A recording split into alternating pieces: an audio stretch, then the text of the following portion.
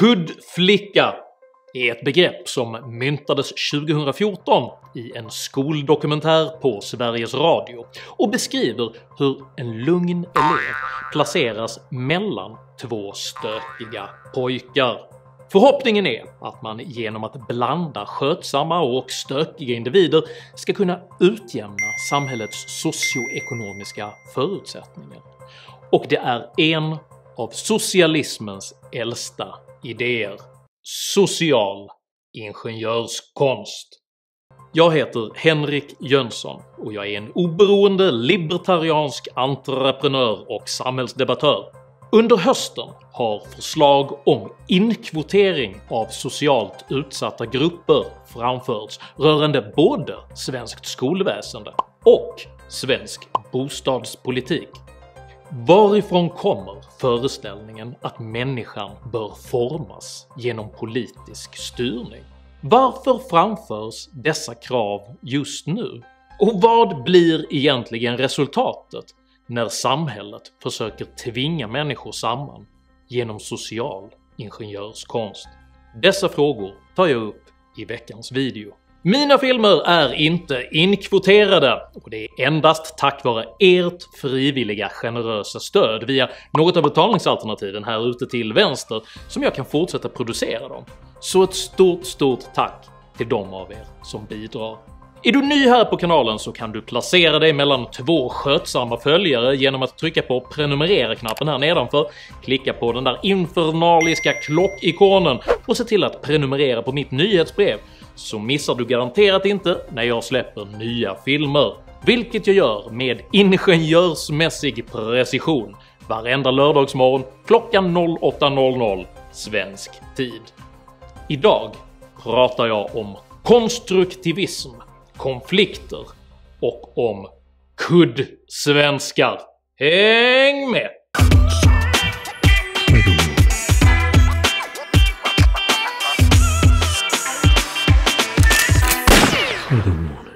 Den engelska filosofiska och politiska tänkaren John Locke myntade 1689 uttrycket tabula rasa i sin essä An Essay on Human Understanding. Begreppet betyder oskrivet blad och postulerade att alla individer föds helt formbara, vilket innebär att de med rätt uppfostran och utbildning kan utvecklas till idealiska samhällsmedborgare. Elvis Presley was a model citizen. Denna idé tog strid med den för tiden rådande essentialistiska föreställningen att människan föds utrustad med färdiga föreställningar rörande religion, moral, etik och till och med ansågs vara predestinerad för olika typer av politiska styrelseskick. Få skulle idag argumentera för att barn skulle vara födda till royalister, utilitarister eller till och med shintoister, men föreställningen om den fullständigt anpassningsbara människan var inte bara en seger för individens autonomi, utan öppnade även dörren för en generation av utopiska socialister med ambitionen att genom social ingenjörskonst forma den fulländade människan.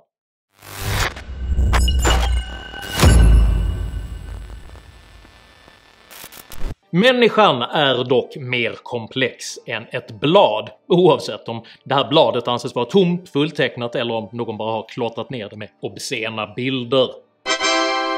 Som den amerikanske poeten Walt Whitman en gång uttryckte det. Do I contradict myself? Very well, then I contradict myself. I am large. I contain multitudes. De utopiska socialisternas optimistiska ambition att forma en fulländad människa och att upprätta ett fulländat samhälle gjorde också att varje brist, avvikelse eller ovilja som individer uppvisade gentemot det utopiska samhällsbygget behövde bortrationaliseras som institutionella och politiska brister. Brottslighet, egoism och olika typer av asocialt beteende kom på grund av detta gradvis allt mer att betraktas som olyckliga resultat av ogynnsamma socioekonomiska förutsättningar. It is not your fault, okay? I'm the grown up here. Som konsekvens fråntogs individen i allt högre grad ansvaret för sina dåliga beslut och illdåd. under föreställningen att varje destruktiv gärning ytterst var samhällets fel. Det ansågs istället vara staten som hade brustit i sitt ansvar att nedteckna rätt saker på medborgarens oskrivna blad och som svikit sin plikt att tillhandahålla rättvisa förutsättningar för att personen skulle kunna blomstra. Your government failed you. Det är lätt att föreställa sig att socialister primärt förfäktar denna förklaringsmodell eftersom den förlägger makten till att styra både samhälle och människa hos just dem själva, men denna hållning har djupare och rent existentiella rötter.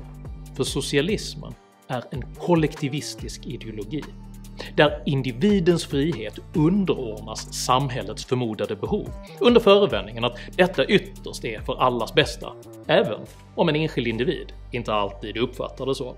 This deal is getting worse all the time. Föreställningen att medborgarna skulle ha individuell agens, individuell autonomi och bära ett individuellt ansvar för sina gärningar utgör därför ett hot mot hela den socialistiska idén om individen som ett resultat av politisk och social styrning.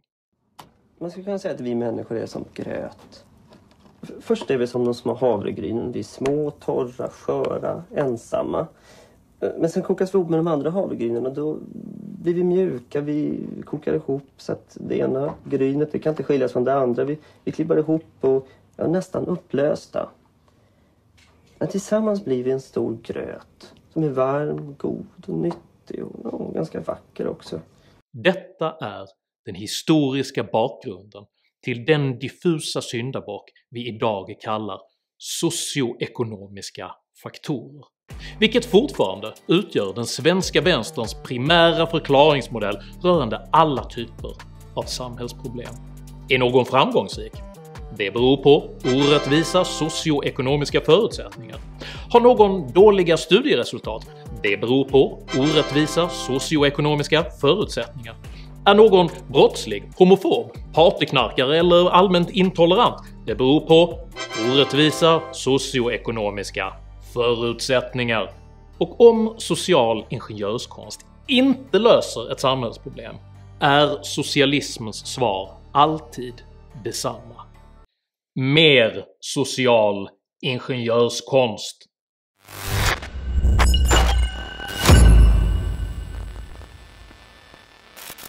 –1920 grep Socialdemokraterna makten i Sverige och Hjalmar Branting blev statsminister.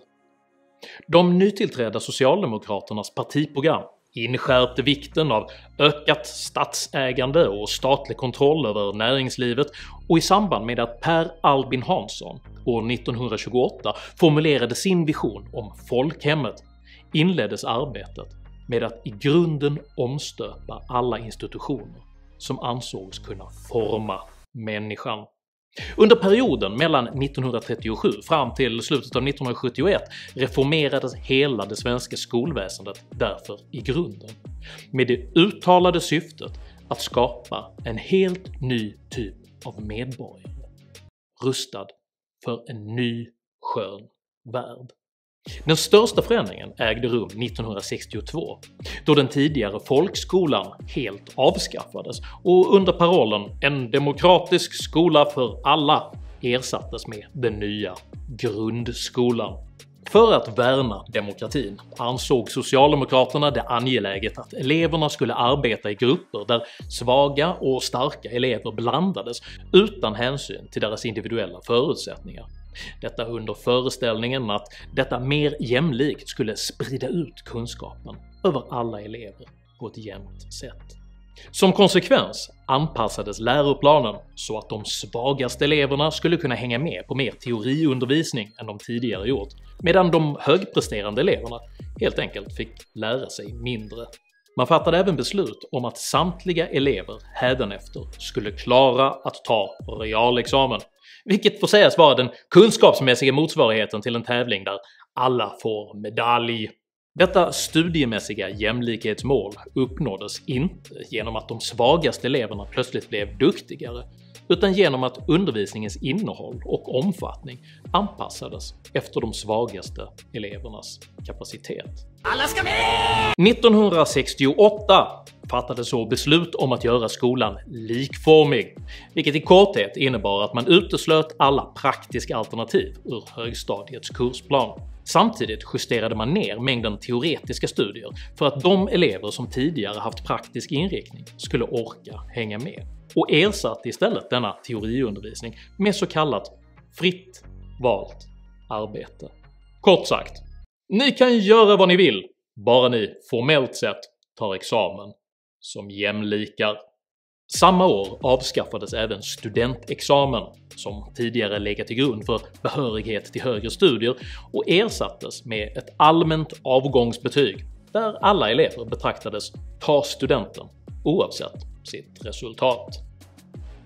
Det praktiska resultatet av socialdemokratins demokratiska skola, där ingen hänsyn längre togs till elevernas individuella förutsättningar, blev alltså en sänkning av den svenska kunskapsnivån. I andra hand blev resultatet bråk, skolk och vandalism när skoltrötta och omotiverade elever tvingades in i en miljö där de vantrivdes. Skulle ni vilja ha ett rökförbud på skolorna? Nej! Skulle bara komma någon lärare säga du får inte röka här, va?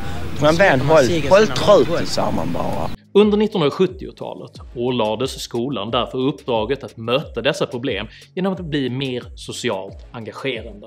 Under parollen “Den samlade skoldagen” inkluderades fritidsverksamheter i skolans uppgifter, och lärarna ålades en vårdande, elevkontaktsökande uppgift på bekostnad av undervisning i sina kärnämnen.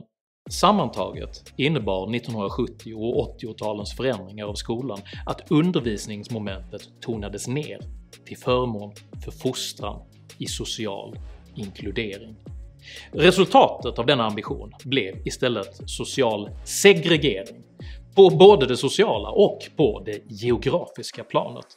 För bildade familjer som var missnöjda med skolornas förfall började, i den mån de hade råd, att flytta till områden där skolorna ansågs vara bättre, medan resurssvaga och mindre engagerade familjer lämnades kvar i områden med stökiga skolor och låga resultat. I samband med Sveriges ekonomiska kris i slutet av 1980-talet och i början av 1990-talet kommunaliserades skolorna med det outtalade motivet att staten inte längre ville ansvara för det skolväsende man själv försatt i kris. För att samtidigt kunna möta skollagens krav, genomföra ekonomiska effektiviseringar och motverka den allt mer segregerade svenska skolsituationen genomfördes 1992 den så kallade friskolereformen. Målet var att öka skolutbudet och att introducera marknadsmässig konkurrens genom att ge elever och föräldrar möjlighet att fritt välja skola. Konsekvensen av detta fria val blev att välutbildade och svenskfödda föräldrar i allt högre grad började välja ordningsamma skolor åt sina barn. Ett exempel på detta är den mycket populära engelska skolan som profilerat sig med höga krav, disciplin och studiero. Själva antitesen till den socialt utjämnande 1960- och 70-talsskola som präglats av sänkta ambitioner, kravlöshet och stökig miljö.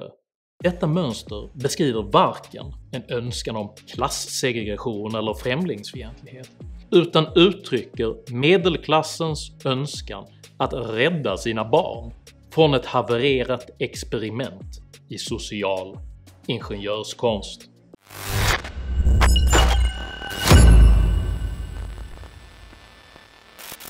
I utredningen “Minskad skolsegregation och förbättrad resurstilldelning” som just nu ligger ute på remiss föreslår regeringen åtgärder för att motverka den skolsegregation som det fria valet gett upphov till. Bland annat genom krav på kvotering för att upprätthålla en allsidig social sammansättning på varje skolenhet. Denna formulering är alltså kanslisvenska för att försöka förbjuda den omfattande etniska segregation som blivit resultatet av Sveriges aningslösa migrationspolitik, där allt fler svårintegrerade familjer från Afrika och Mellanöstern under decennier lämnats åt sina egna öden i växande utanförskapsområden. Men att mot folks vilja försöka sammantvinga vitt skilda människor med förhoppningen att detta ska upprätta ett jämlikt och harmoniskt samhälle är lika befängd som föreställningen att man med våld skulle kunna tvinga människor till att bli renhjärtade pacifister. Love your neighbor. Be a good person. För de ständigt återkommande kraven på att styra hur människor organiserar sina liv är endast den enfaldiges försök att med makt genomdriva sin vilja utan att begripa varför människor fattar de beslut de gör.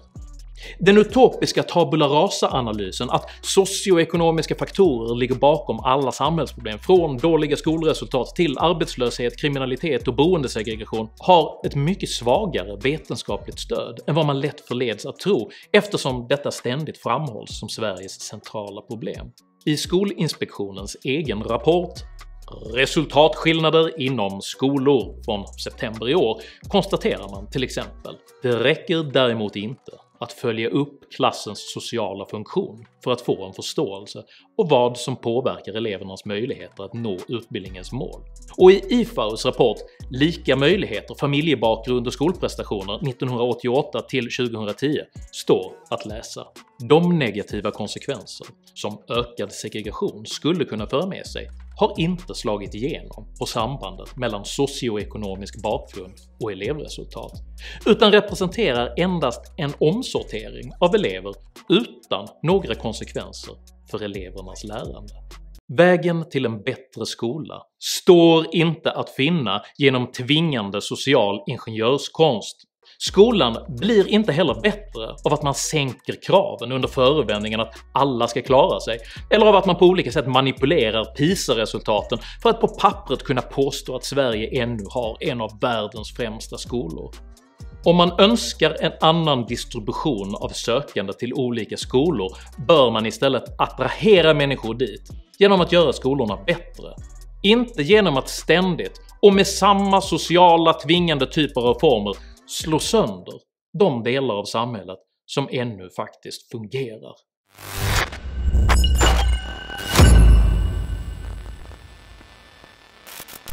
På motsvarande sätt inleds just nu försök för att med social ingenjörskonst styra även bostadsmarknaden.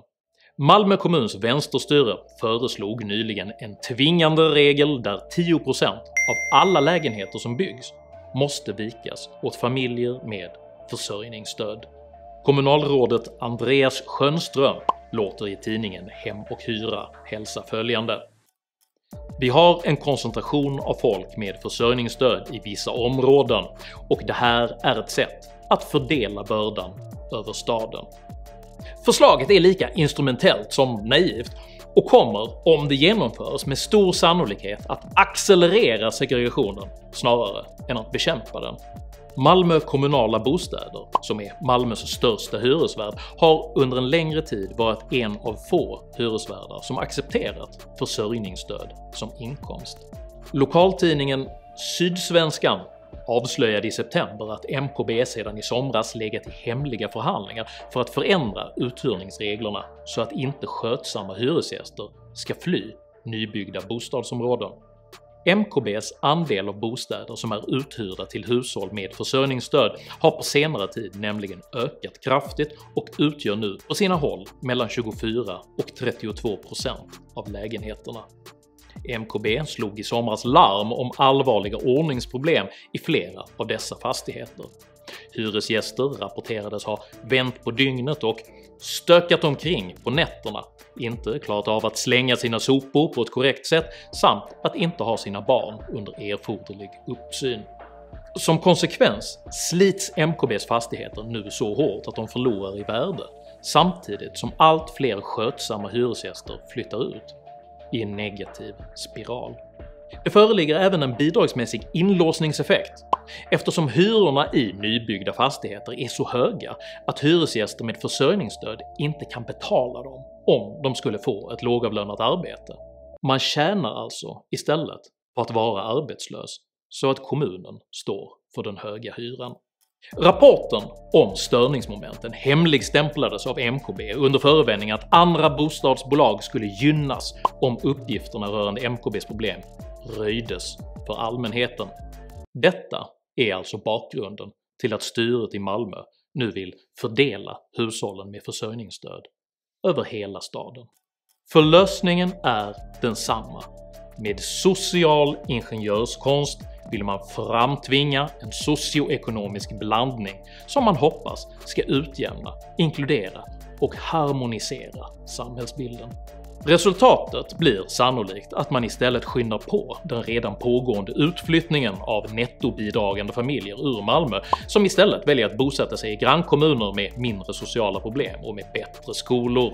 Av samma anledning ökar även risken att fastighetsbolagen kommer att välja bort Malmö och istället bygga sina nya fastigheter i de mer välfungerande grannkommunerna. För det går inte att tvinga människor samman för att lösa sociala problem som bara kan lösas genom frivillighet och ömsesidigt utbyte. Sverige kan inte längre försöka pressa in en fullständigt ny demografisk, social och ekonomisk verklighet i ett system som under 1900-talet designades för ett av världens mest homogena folk. Föreställningen att Sveriges skötsamma och hårt arbetande skattebetalande medborgare någon längre tid kommer att acceptera att på ideologisk grund användas som KUDD-SVENSKAR och tjäna som en typ av mänskliga stötdämpare i ett allt mer havererande socialt utjämningsprojekt är befängd. De socioekonomiska faktorernas tåg har gått. Den sociala ingenjörskonstens båt har lämnat bryggan. Tabula rasa Elvis has left the building. Vill man hantera den rådande problematiken måste istället strategier utvecklas för ett samhälle som huvudsakligen på grund av bidragsinvandring idag ser helt annorlunda ut än vad det gjorde på 1900-talet. Den som på allvar vill förbättra skolresultaten måste fokusera på behovsanpassade, pragmatiskt kunskapshöjande skollösningar för olika demografier. Den som på allvar vill komma till rätta med bostadssegregation och bidragsberoende måste etablera ekonomiskt realistiska försörjnings- och boendemöjligheter för olika demografier. Den som på allvar vill lösa dessa problem gödslar inte med skattemedel över system som behandlar de som betalat in skatten som socioekonomiska krockkuddar. I synnerhet inte under förevändningen att människan skulle vara ett oskrivet blad, vilket om det bara stöps, tvingas eller pressas in i en önskvärd form genom social ingenjörskonst likt fågeln Fenix skall resa sig upp och upprätta en socialistiskt jämställd utopi. För den ideologiska kollision som är på väg att inträffa kan inte dämpas oavsett hur många KUDD-SVENSKARs framtid statsmakten än är beredd att offra. Human sacrifice, dogs and cats living together, mass hysteria! Tror du det är bättre om samhället låter individer själva göra rätt för sig och välja vilka de vill umgås med, än att politiken genom social kontroll ska försöka förverkliga teoretiska demografiska ideal? I så fall tycker jag att du ska dela den här videon med dina vänner, och varför inte prenumerera på min YouTube-kanal när du ändå är i farten. Har du egna erfarenheter av social ingenjörskonst? Dela i så fall gärna med dig av dina upplevelser i kommentarsfältet här nedanför. Jag uppskattar all respektfull kommunikation. Kom dock ihåg att alltid vara artig, även mot dina meningsmotståndare. Jag accepterar inte aggression, rasism eller personpåhopp i mina idédrivna kommentarsfält. Tack för att du respekterar detta. Jag heter Henrik Jönsson och jag erkänner ingen utomståendes rätt att styra vilka jag och min familj umgås med. Tack för mig och tack för att ni har lyssnat.